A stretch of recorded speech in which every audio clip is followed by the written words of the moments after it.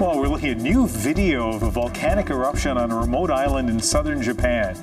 Mount Shindake sent plumes of black smoke and ash into the sky, forcing an evacuation this morning. Some flights being diverted to avoid the area, but everyone living on the island is said to be safe.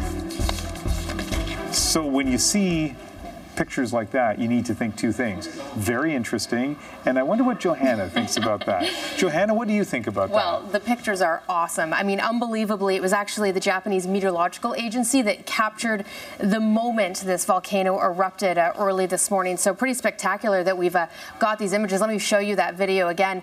Pretty spectacular just to see that plume of ash rise about 9,000 meters, 30,000 feet into the air, which is why some flights have been diverted.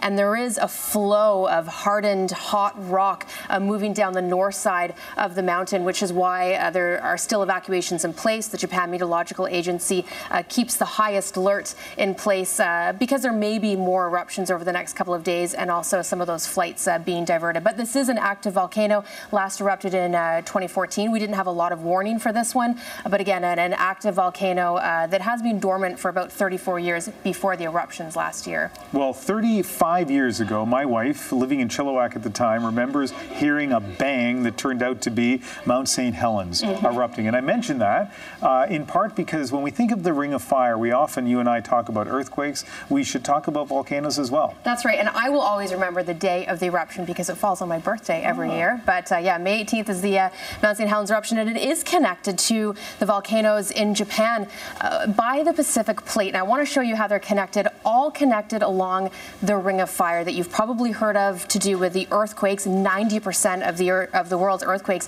happens on this Ring of Fire. About 75% of the world's volcanoes also happens on this Ring of Fire. This is where the Pacific Plate, this big tectonic plate, is bumping and grinding with all of the continents. So while one won't trigger another one, they're all connected, and this is where we see all of the world's most of the natural disasters.